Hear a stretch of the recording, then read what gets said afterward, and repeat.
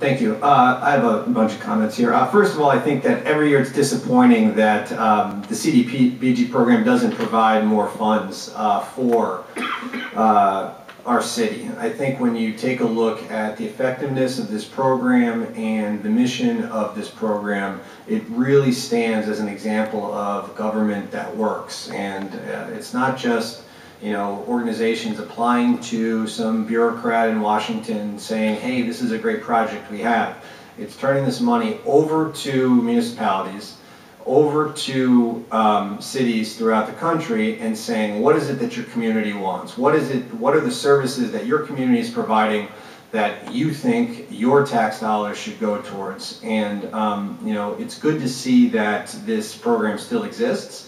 I think that both with the ideological bent of HUD currently and other policy areas, the fact that CDBG has been allowed to continue its role throughout our country and our city is definitely a good thing. And I also want to say thank you to the different service providers that are here today.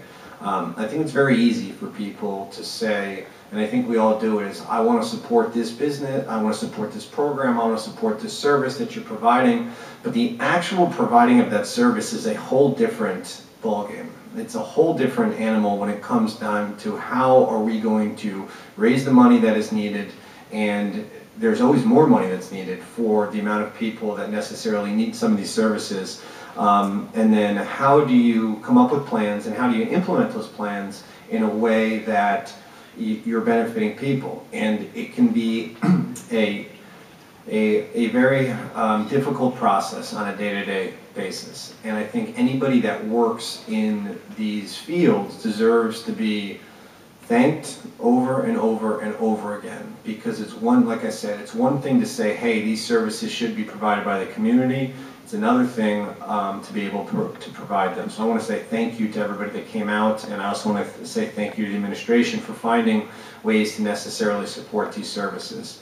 It's the people that necessarily benefit from these services are probably never going to be sitting in these seats. And quite honestly, they're not going to be people that we necessarily even have an opportunity to talk to about what it is that they're looking for from the Bethlehem community. We rely on social service providers, as every community does, and the ones that we have speak for people that don't have an opportunity to speak.